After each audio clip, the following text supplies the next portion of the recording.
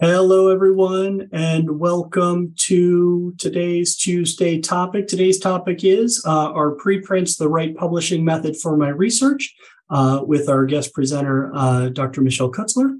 And so without further ado, let me just introduce to you today's presenter, Dr. Kutzler. Dr. Michelle A. Kutzler, PhD, serves as the Associate Dean for Faculty and is a tenured professor of medicine in microbiology and immunology at Drexel University's College of Medicine. After a PhD in microbiology and immunology at Lewis Katz School of Medicine at Temple University and a postdoctoral research fellowship in gene therapy and vaccines at Perelman School of Medicine at the University of Pennsylvania, Michelle joined Drexel University's College of Medicine in the Division of Infectious Diseases and HIV Medicine in 2007. Dr. Kutzler is the interim director of the Clinical Research Unit and member of the Institute of Infectious Diseases and Molecular Medicine, as well as the Research Center of Excellence for Immunology and Vaccine Science at Drexel. She leads a research laboratory that develops vaccines against pathogens, including influenza, human immunodeficiency virus, hepatitis C virus, and the bacterium Cholesterides difficile. I hope I pronounced that correctly. And more recently, SARS-CoV-2 or CoV-2. Her expertise is in the use of nucleic acid, and vaccine performs immunoadjunctive systems to boost durability and quality of immune responses in the elderly, and has been funded by the W.W. Smith Charitable Trust, NIH, Department of Defense, and the Pennsylvania Department of Community and Economic Development. Dr. Kutzler? Thank you so much for the introduction. I'm really pleased to be with you today to talk about a topic that's become, of great interest to many of us that are in science and health and science who are working to disseminate our work. And so again, thank you for the kind invitation. And so today, what I'd like to do is to introduce you to the idea of using preprints as a publishing choice, in addition to really as in conjunction with really publishing your work through dissemination. And we're going to talk today about what do I mean by preprints? What are preprints? How do they fit into the publishing landscape? And then we're going to turn our attention to the peer review process and journal selection. And if we have time at the end, I do have some resources on writing cover letters and rebuttal letters for submission of papers. So let's start with preprints. So what are preprints and how do they benefit authors? And so a preprint is a full draft of a research paper that is shared publicly before it has been peer reviewed. And most preprints are given a digital object identifier, or DOI, so that they can be cited in other research papers. And so there are a lot of benefits to being able to post full research papers prior to full publication. And one of these is that benefits to the authors include rapid credit, being able to get immediate feedback from our peers, and also creating visibility around your work. And so historically, most researchers don't share their work until after it's been published in a journal. Due to lengthy publication times, this can result in delays of months, sometimes years. But what if we could post our manuscript online while it's being peer reviewed so that your peers and colleagues can see what you're working on? So that's the idea behind preprints. And so more and more researchers are using them for exactly this purpose. And today we're going to talk about the pros and the cons of using preprint servers. And so there's a lot, it's very complex, and there's a lot of things that you should consider before using preprint platforms. There is a directory of preprint servers at ASAP Bio. So this link will take you to a website that has a directory of many of these preprint servers. And so when you think about how preprints fit into the stages of printing, again, preprints are complete drafts of scientific documents. And so if we look at this figure as the stages of printing, preprints must be complete before becoming a published journal. So it includes, this posting includes submission to a preprint server prior to submission to a journal before peer review, before it undergoes the editory phase at a journal, before it's accepted by journals, copy editing, typesetting, and fully published. So when we talk about preprint servers, it's the opportunity to post your research to a server prior to peer review. The advantage is that, preprints are often made public at no cost. And so they're shared publicly, not only to distribute information to our research community, but also it gives an opportunity to invite feedback. And so preprints can be shared before, and depending on the journal, sometimes they can be shared while they're being submitted and under review at a journal. But it's important to make sure that you understand those journal submission requirements and whether they allow for use of preprint servers. And so, again, an important point to note is that preprints have not been peer reviewed. So, and as we all know, for those of us who disseminate our work, publishing and peer review is a very important process for us through dissemination. And peer review is a required step for original research to go through before being published in a scholarly journal. And so a formal peer review process typically involves scientific and editorial review from other researchers who have relevant expertise. And so after that editorial and research review by peer review, they can recommend the manuscript for publication. They can recommend to the editor that the manuscript be rejected. And they also have the opportunity to offer suggestions for improvement for a second review. And so this is what we mean by this peer review process. And manuscript authors often take these comments and rework them into their paper to address the specific issues that were identified.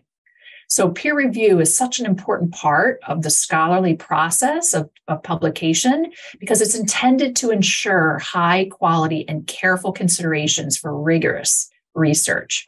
So the reason why I'm going through this process is it really brings the point to the audience today that if you're posting to a preprint server, this article has not undergone that peer review process.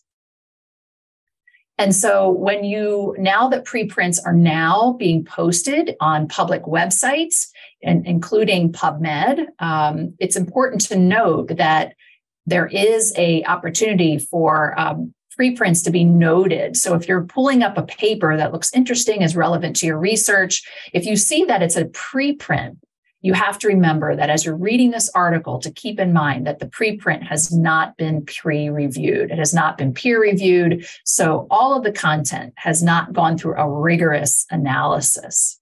And so there should be a large banner that's made clear when you come across a paper that's actually just been a part of a preprint server. Okay, it's also important to note that a lot of our disciplines, so I work in the health and sciences, many of you on the call are from our College of Nursing and Health Professions. So there are preprint servers which are discipline specific. And so if you look at some of the data around this booming area of servers, since September of 2020, there were at least 61 public preprint servers covering many disciplines. And 1/3 of them have been launched since 2018. So there's this increasing number of preprint servers over the past 3 years. Preprint servers are managed and supported by a range of financial models. So again, posting your preprint is free. So how are these servers funded and supported?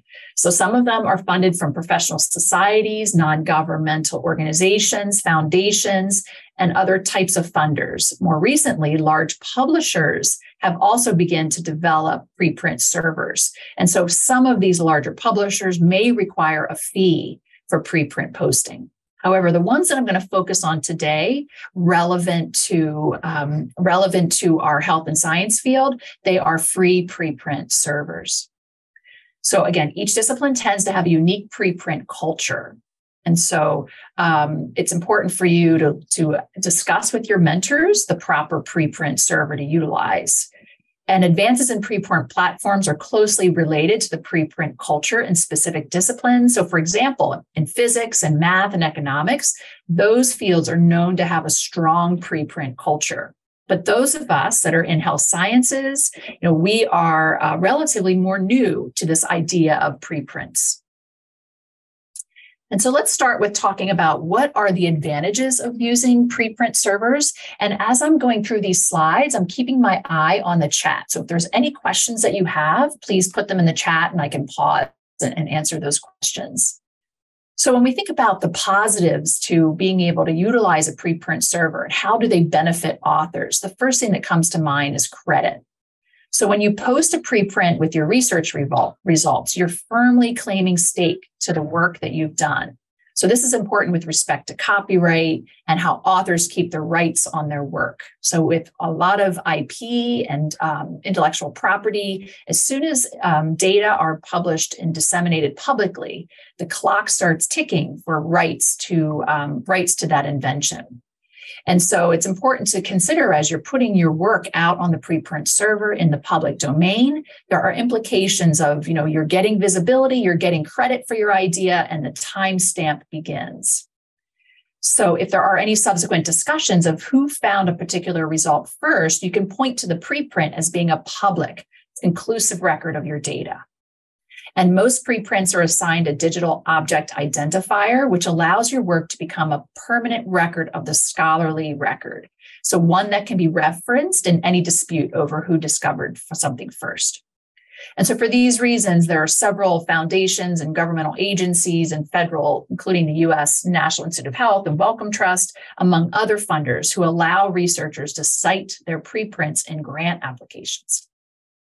And so that was also a really positive thing as a principal investigator writing grants. If I have work that I don't have room to fit in my grant, but it's not yet published, in the past couple of years, now I have an opportunity to post my work on preprint server and then use it, the PubMed reference, the DOI identifier. So it's actually referenced in the work of my grant. And again, for those of us who do research that's funded by specific agencies, there are specific policies that should be reviewed. So before you post anything to a preprint, you have to make sure that it's approved by your funding agency. And so there's a lot of availability of funder policies on the website that's shown there. A second positive outcome for preprint servers is that how does it benefit the authors? Feedback. All of us seek to get feedback on our research in a public domain. And so it's feedback that's not considered true peer review, but it does give an opportunity for you to receive feedback on this public domain. The way that the preprint servers are set up, it allows for public comment. So remember, in the traditional system, a submitted manuscript receives feedback from 2 to 3 reviewers before publication. With a preprint, other researchers can discover your work sooner. They could potentially point out critical flaws or errors. They can suggest new studies or data to strengthen your argument, or even recommend a collaboration that could lead to publication in a more prestigious journal. So the feedback can be provided publicly through commenting or privately through an email. So this is a true benefit of utilizing preprint servers.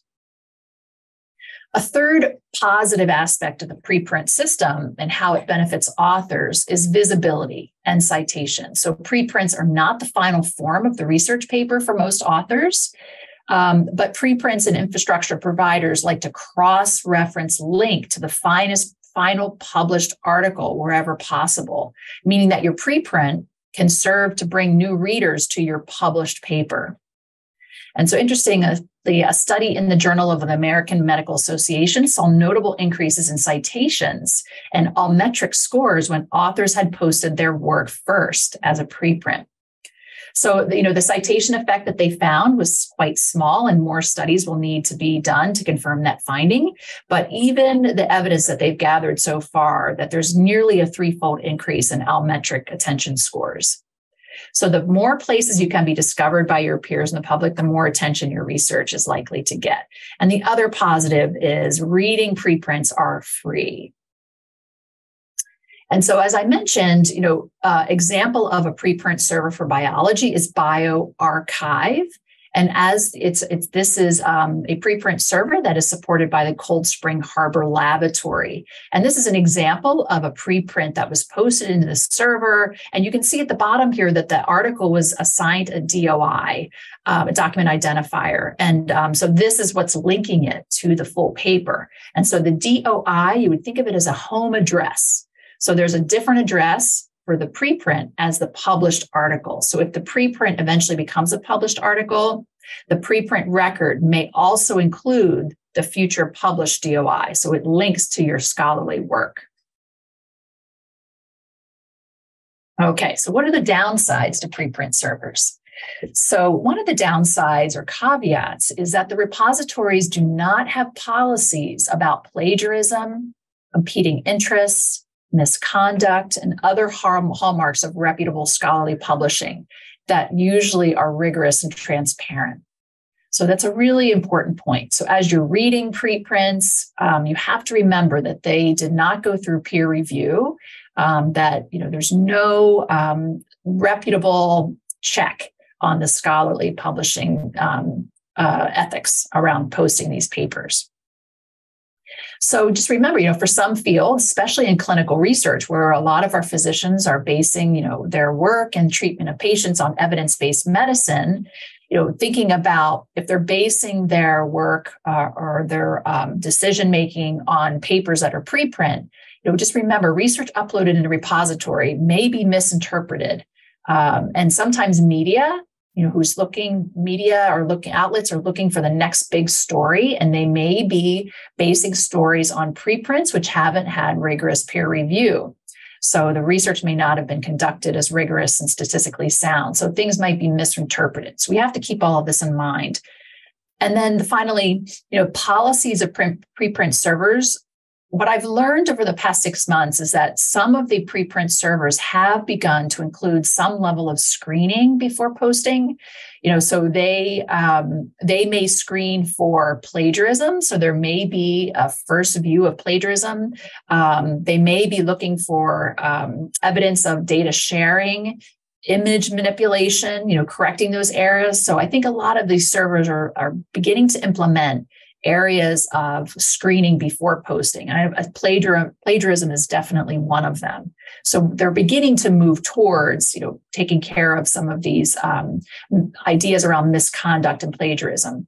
But ultimately, there really isn't any peer review. And that's the piece that's going to be missing from the preprint servers.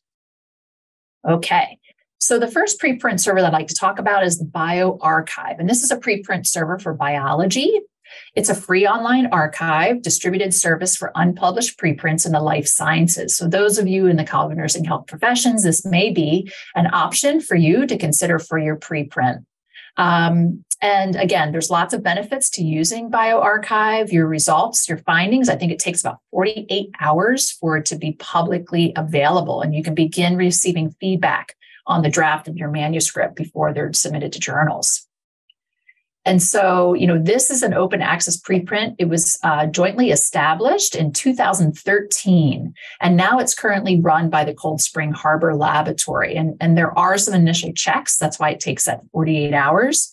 And so another thing that has been evolving from preprint servers is now that bioRxiv has begun to link to certain journals so that you can submit your research directly from the preprint server to, and I just checked, it's 169 journals now. So you don't have to re-upload. For those of you who have uploaded papers for submission to journals, there's a lot of work to upload figures and cover letters and Word documents and inputting all the authors. And so now bioRxiv has the ability to transfer to about 169 journals. So you don't have to redo the process of submission. Another very popular archive preprint server for all those of us that work in health sciences is the medRxiv. And so this is a very big preprint server for health sciences. It's, again, managed by Cold Spring Harbor Laboratory and also Yale and BMJ. And so I just happened on the right, you can see there's different subject areas. And before my presentation today, I clicked on the nursing category. And these were some of the preprints that popped up that were recently submitted on topics related to nursing. Okay, so some data around the medRxiv. So it's known as the preprint server platform for medicine. It's designed for health science, was established by the Cold Spring Harbor Laboratory, Yale, and BMJ, and was launched in 2019. So it's relatively new. And again, the Med Archive is able to submit directly to journals. And I think they have a list of 30 that you're able to directly submit to from the preprint server. And when you're looking at the data on how many preprints are posted here, there's 200 preprints posted each month on Med Archive. And some examples of journals where you can submit directly to are the PLOS series and again, BMJ journals. And I didn't note that there were any specific nursing journals on Med Archive that you can directly submit from, but it's updating constantly, and I'm sure that will change shortly. And you can also, again, the DOI, it signs a DOI, so it's very similar to the other preprint servers that I mentioned earlier. And what's interesting is you're also able to get data on the readership of your preprint server. So you're able to download, so Med Archive provides article metrics. So how many article, usage of your article, if it was ever shared into Twitter. So there are also some altmetric scores that are given, so readership, downloads, and whether it's been shared to social media directly from the archive preprint server. So there is some data that they're beginning to pull available to authors. Okay. So how to use preprints in your research and will ultimately depend on a variety of factors. So should you choose to incorporate preprints into your workflow, these are the major things to consider that will really maximize your impact. So if you are downloading articles and using them in your research, always be skeptical of the findings. So whether a preprint or a published article, always critically evaluate the methods, the analyses, and findings in the research. And check the criteria. So be aware of any screening or quality checks taken by preprint servers. So as I mentioned, some servers have policies describing basic qualifications necessary for preprint exclusion. Find more evidence. So find complementary studies where available. So don't, always rely on a single report or a single manuscript, single paper. So the more evidence you find to support your conclusions is important. And indicate use. So if you plan to use preprints in your, citations, make sure that you are emphasizing the uncertainty of evidence to inform the readers that this was a preprint and not really have gone through peer review. Okay, so with that, I'm just going to pause and turn my attention now to the next phase. So when you're ready to move from preprint server to submitting to a journal. And before I move into that, I'd just like to pause and see if there's any questions or any comments from those of you in the audience around the use of preprint servers, any questions that you may have. Yes, Rose. Thanks, Michelle. This is great. So I had a question. If you were doing a lit search in PubMed or in Google Scholar, would you be able to find these preprints as you're searching, or they're not yet put into those databases? Yeah, so preprint servers, so papers that are in preprint servers can be found in PubMed. And what is important that I like that PubMed is doing is if you do happen to pull up a paper that's a preprint, they should have this very obvious banner at the top of any papers that come up in your search.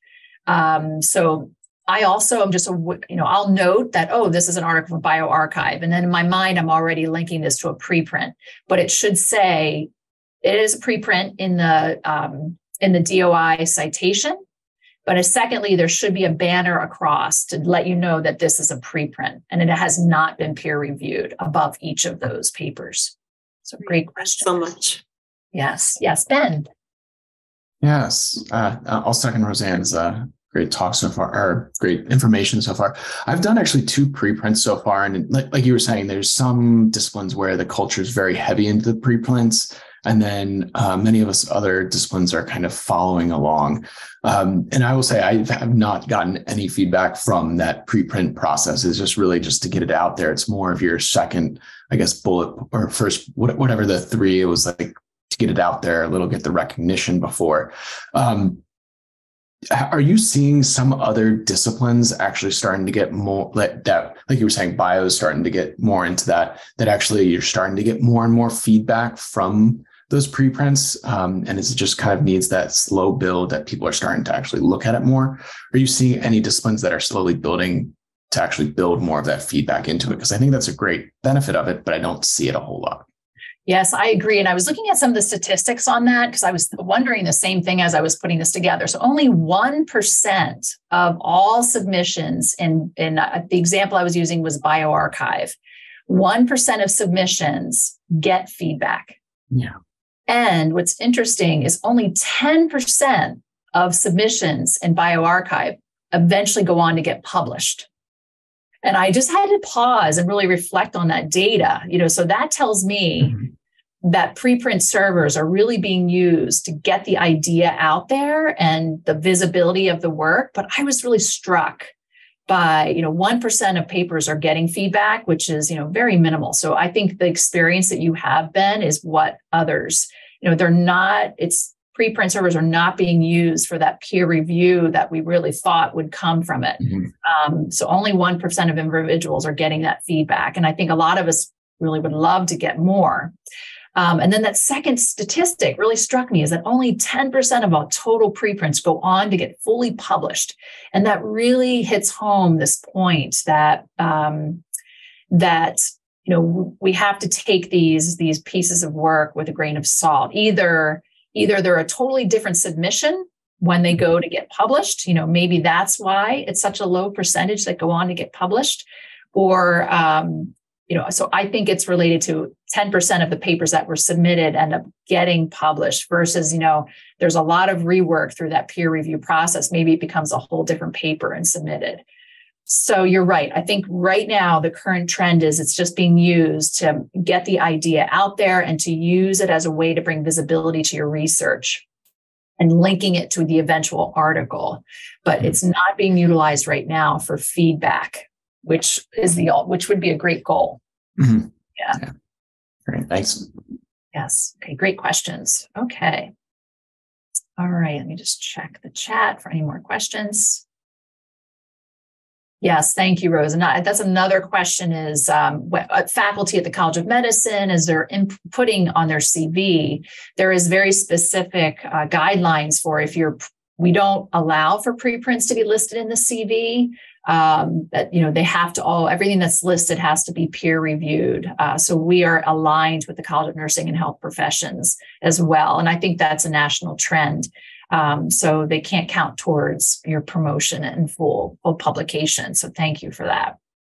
So I thought I would end in the next, just spend the next maybe 20 minutes or less, just transitioning now to, concepts around selecting journals for submission, because one of the hot topics at the College of Medicine, and I think would be shared here at the College of Nursing and Health Professions, is this idea about predatory journals and online open access versus traditional print.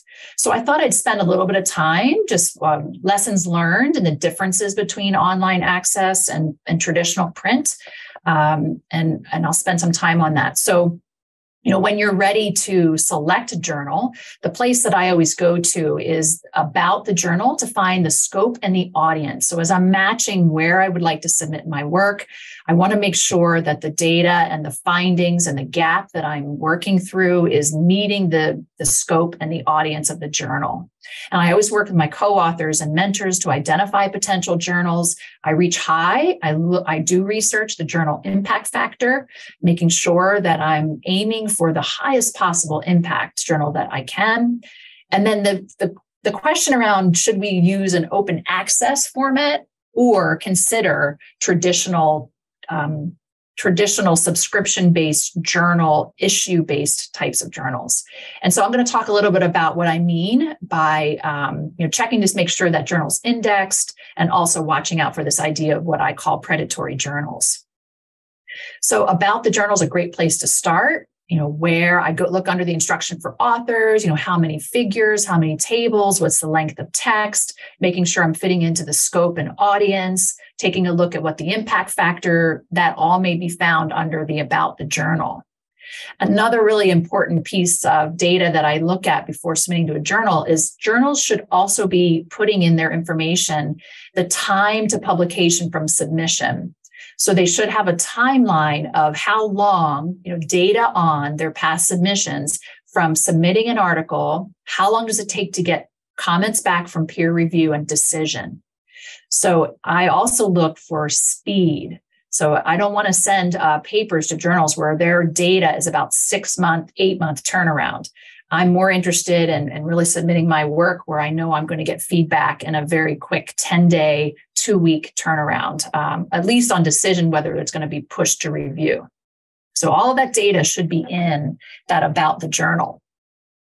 So I've come across, ever since I published my first paper, I started getting email inquiries from journals. We saw your paper was published. We're very interested in the topic area that you work in. We're inviting you to submit a manuscript. And I remember the first time I got that email, I was very excited about, journals recognizing my work and inviting me to submit papers. And what I learned very quickly is that sometimes these journals who are asking for submitting my work, what I realize is that they may not be what I consider an established journal that has peer review process. So you have to be really careful about accepting these invitations. And so what I call predatory open access journals, it's open access publishing has become very popular and booming business. And so it's actually being used exploitative, open access academic publishing business model. So what they're doing is they're charging publication fees to authors without providing editorial and publishing services associated with legitimate journals. And so I call these types of journals really predatory. They're utilizing and taking data and publishing it, not providing proper editorial and publishing services. And even though you're getting your paper published in the public domain, without peer review, you're not really benefiting from what you're paying for. And so there is a question in the chat I'd like to pause and answer. So Bonnie's question is, if a journal we are interested in does not have clear guidelines on preprints, do we contact them or assume they don't support? And so I had a situation just recently. We were submitting to Frontiers in Immunology, and we reached out to ask if we would be allowed. So we just emailed the editorial staff or editor, and they got back to us right away that we were allowed to post on a preprint server.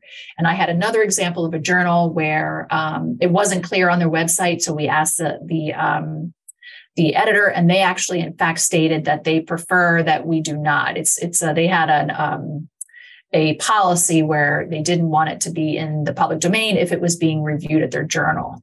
So I find it more often that journals support use of preprints. I think in the beginning, in 2018, when they were relatively new, journals had policies of if you have your paper under review, you're not allowed on preprint servers. But now I think more journals are moving to approval. But it is okay and a good idea to reach out to the editor, and they're used to getting these questions, and they usually answer very quickly. So this idea of predatory journals, back early in my career, I would go to Dr. Beal's list from University of Michigan, where there was a faculty member at University of Michigan who would keep a list of these predatory journals. So, and when I had received these invitations to submit articles, I would go to Dr. Beal's list and I would look to see if the journal was on there. And what he was doing was creating a website where he had a list of questionable but scholarly open access publishers. And these were the journals where there was no peer review. They were charging very large amounts of money and not really having the level of scholarship and rigor that we want. But then what happened in 2017 is he was sued by the predatory journals for having this list, and he had to take it down. So he no longer could maintain this list of predatory journals due to the lawsuit that was in place. So since then, what was developed was the opposite approach, where now there is a directory of open access journals called the DOAJ. And this is a community curated online directory, and it indexes and provides access to the opposite, high quality, open access, peer reviewed journals. So in order to get your journal listed on this website, you had to meet certain criteria. And so this is my go-to place now. And so as I'm thinking about my research and publication, I always think about the four, as I'm making decisions on whether I want to go to a traditional subscription issue-based journal or an open access. I think about, visibility. Publishing my article in an open access journal means that more people are likely going to see it because more people will have access to it. So it's open access, which means it's a free, you can access these articles online. Cost is another factor. So if I'm publishing work that's outside of my grant, where I may not have a source of funding to pay for that publication, I may choose to go to the traditional subscription-based journals. And so what those costs are lower because in order to have access to that journal, you need a subscription. So Drexel University pays for subscriptions for us as faculty. So if you go through the Drexel libraries, we have access to many journals that are subscription-based because Drexel covers those costs. So for me, if I have a research study that I may not have funding to publish, I may choose to go to the traditional subscription types journals because the costs will be lower. There may be a small fee of submission, page cost, there may be cost for color charges, but it might be hundreds of dollars versus open access, which are usually $3,000 to $5,000. And then the other is prestige. This is changing, but back early in my career, the more well-established traditional journals had higher impact because they had been utilized for many years in publishing and they had metrics over many years. But now these open access journals have been around a little bit longer. So they're beginning to build impact factors that are similar to our traditional. So I might have to change this slide in a few years. But remember speed. So if you are to publish an open access, the moment it's published, it's put out in the public domain. Versus a traditional subscription service, they're collecting articles to make up an issue. So they tend to take longer for your work to be published in the public domain. They have to bundle articles into issues. So sometimes you'll notice in the traditional journals, it may take longer to reach public dissemination. And so there's a lot of things that you consider as you're working through what type of journal you're going to submit to. And again, it's a conversation with your collaborators, your mentors on choosing the right platform to publish. I have also noticed that many of our traditional well-established journals now have an online open access version of that same journal. So sometimes when your article is accepted, the editors may ask, would you like to publish in our traditional system or would you like to publish in our open access? And so these are the things that I go through in my mind. More people will be able to see it if I choose the open access version. The cost will be higher. It will be faster to get it out in the public domain. So these are decisions that you'll make as you're working through those decisions with your co-authors. Okay, just pausing to check the chat. So if you have any questions, please post. And then, again, these are just some final points that I'm going to end today with around just key concepts as you're submitting your papers. Remember to look at instructions to authors. You should always be thinking about preparing your conflict of interest statement. So this one, I'll go over. I think I have a slide with some things that you should include in your conflict of interest statement. I do have some guidance around cover letters for submission with your journal articles. And, you should always be considering your author contribution model. So every author has to contribute to the paper, whether it's hypothesis driven, experimental design, data analysis, writing drafts. There are authorship contribution models, and most journals ask you to indicate for every author what was their contribution. And so that is very common now to include these authorship contribution models.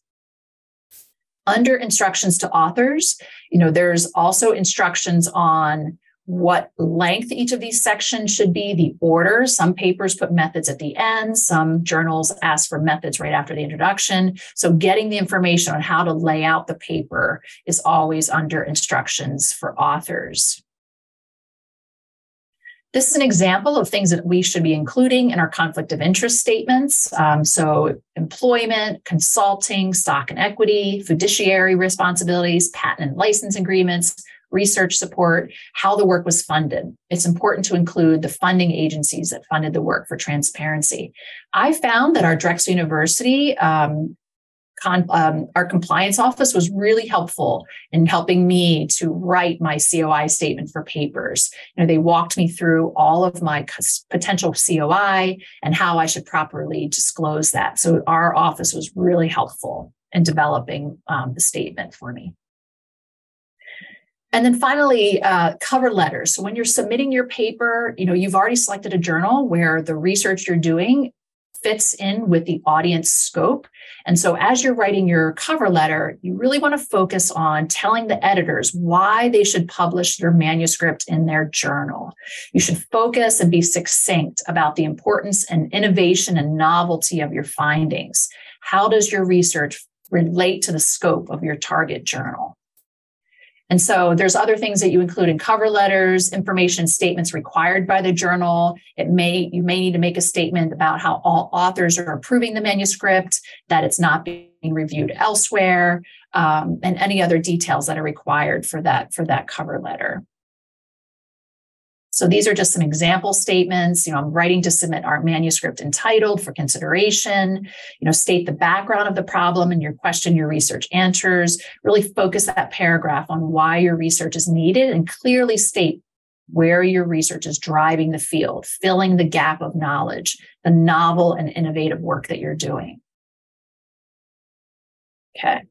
These are some resources for writing cover letters. I find the nature blogs to be very helpful around that. So again, I'm sure that if you come back and watch the recording or get a copy of the slides, fantastic resources are here for writing these cover letters. And then once your journal, your article is submitted, there's journal staff.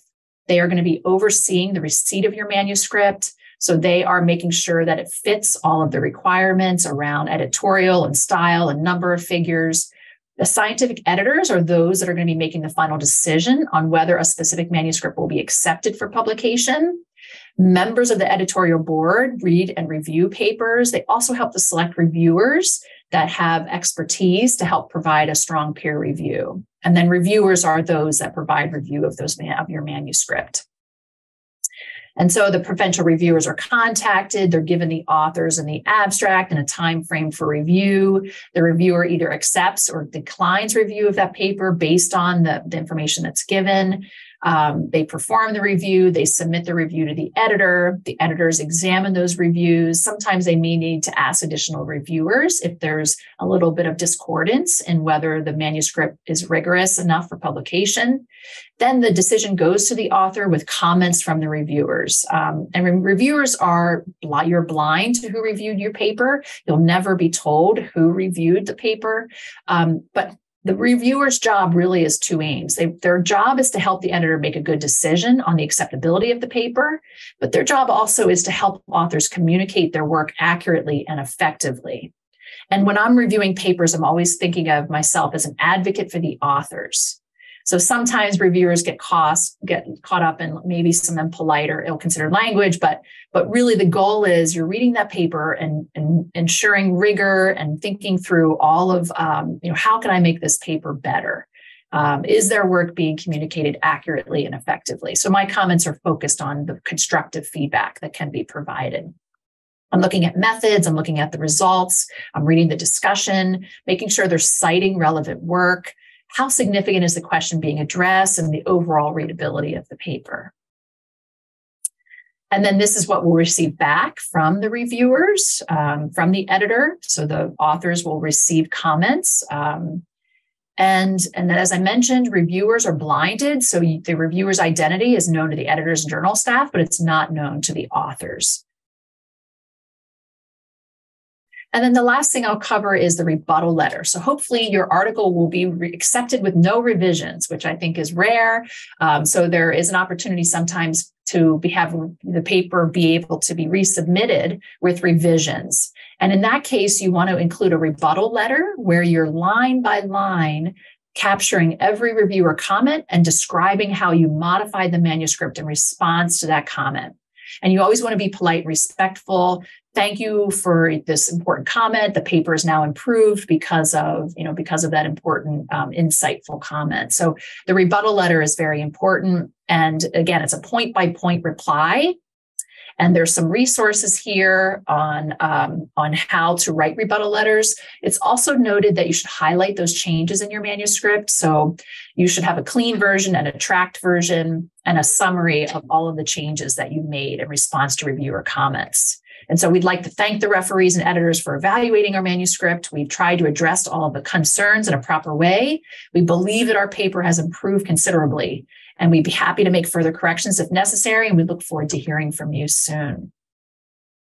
And here's a great resource for writing rebuttal letters. And with that, again, additional resources for when you're writing papers, and I'd be happy to share these slides. And I'll stop there, and I can take any additional questions that you may have. So thank you very much for your attention.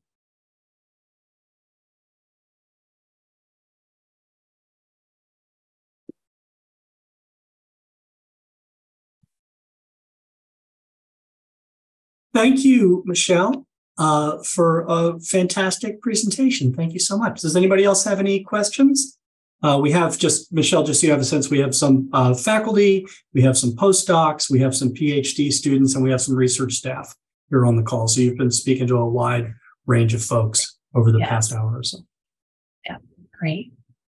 I guess I'll kind of ask about, I know you said earlier that some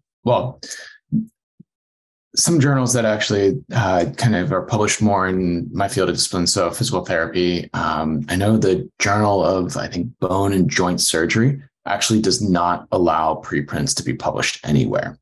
So there are still some journals that are holding on to that, not allowing the preprints. I don't know how standard that is across many disciplines, but I would say to whoever was asking about checking about looking at preprints, with that, it's very important to go and ask those, because I know other colleagues have actually not been able to publish there because they put stuff onto preprints first and then they couldn't submit. So yeah, thank you so much for that, Ben. And I'm going to amplify what you just stated. So I think with preprints, I think the critical questions and emails you need to send before that decision is made is checking, the journals that you're planning to submit to. I think it sounds like it's about a 50%. For me, my experience was, half the journals allowed it, half of them didn't. So checking the potential journals, your funding agencies. I think it's important to understand from your funder's perspective, whether they support the use of preprint servers. And the third would be, I would email our tech transfer office, because as soon as you put things into the public domain, you have 1 year to submit a provisional patent on your idea. And so you're protected for that year for public dissemination. So, those would be those 3 phone calls, other than meeting with your mentor, your collaborators, and making that decision together. I think Ben brings up a great point, checking with the journal, checking with your funding agencies, and also checking with the patent office to make sure you have your idea protected.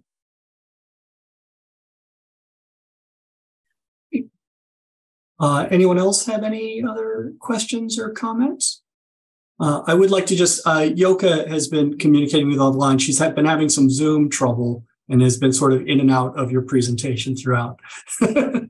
Great. Yeah, great to hear from her. I'll see her, I think, on Thursday. So, yes, great. Wonderful. There's a question from Bonnie in the chat. Hey, Bonnie. So do you have a time frame between submitting to a journal and submitting the preprint as best practice? Well, I think based on Ben's experience, in my mind, submitting it to a preprint server, I was hoping to get feedback. So in my mind, I'd submit it for a couple weeks and see what kind of feedback I get, and maybe use that feedback to improve my article before submitting it to a journal. But I think what's happening, and the trend seems to be, that people are posting on the preprint server and submitting to a journal at the same time. That way, they're getting their idea out in the visible space while it's under review. So I think it's really situation dependent. And again, it's a good conversation to have with your co-authors about what's the purpose, what is the purpose for using that preprint server, and thinking about the downstream next steps. So, but great question. All right. All right. Well, thank you so much for your hosting today. And it's great to see everyone, and enjoy the rest of your week. Great. Thanks, everybody. We'll see you next time on Tuesday Topics. Visit the site, register for anything that is of interest to you. We'd love to see you there.